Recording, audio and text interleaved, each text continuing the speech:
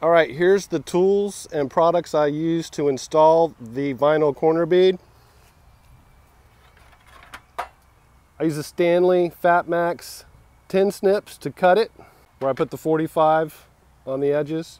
Power Shot staple gun, 1/2-inch staples.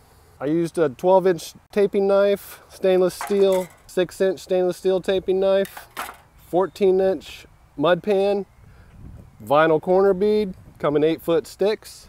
I used a Trimtex 847 spray adhesive before I put the vinyl corner bead on. Or if you can't get a hold of that and don't want to wait for it to show up from Amazon or something, you can get the Super 77 by 3M at most of the major box stores. I used an all-purpose joint compound by USG, comes with a dark green lid.